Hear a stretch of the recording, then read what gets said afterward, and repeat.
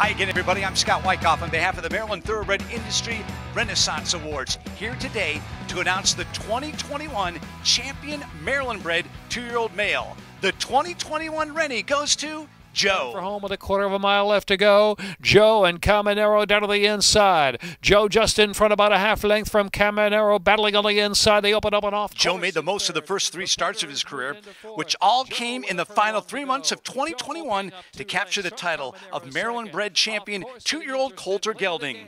Bred and owned by Stuart Grant's The Elkstone Group, Joe is stabled at Laurel Park with trainer Mike Trombetta.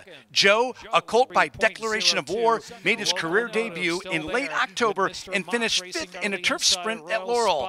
Trombetta stretched him out to 1 mile on the dirt at Laurel in November, and Joe responded with a 3.5 length score. His final start of the season came in the Maryland Juvenile Championship at 7 furlongs at Laurel, and Joe went from 10th to 1st to win his first stakes. Joe, ridden in each of his races by Victor Carrasco, collected more than $93,000 during his 2-year-old season. And congratulations to the 2021 champion Maryland-bred 2-year-old male, Joe. Joe gets it done.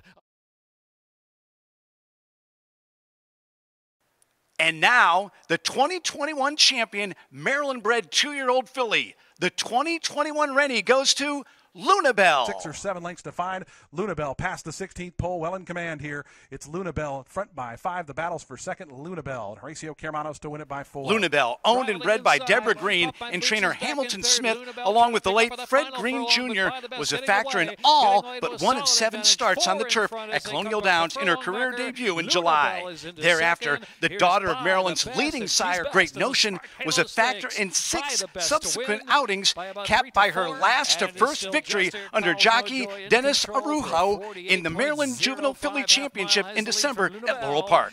Lunabelle broke her maiden at Colonial in late August, and upon her return to Laurel, finished a very close 4th in the restricted Maryland Million Lassie and followed up with a 2nd-place finish in the Open Smart Halo Stakes. That set the plate for her first stakes win and a championship title as a top 2-year-old filly. Lunabelle banked more than $126,000 on a record of 2 wins, a 2nd, and 2 thirds. The 2021 champion, Maryland-bred 2-year-old filly, Lunabelle. For the Maryland Thoroughbred Industry Renaissance Awards, I'm WBAL's Scott Wyckoff.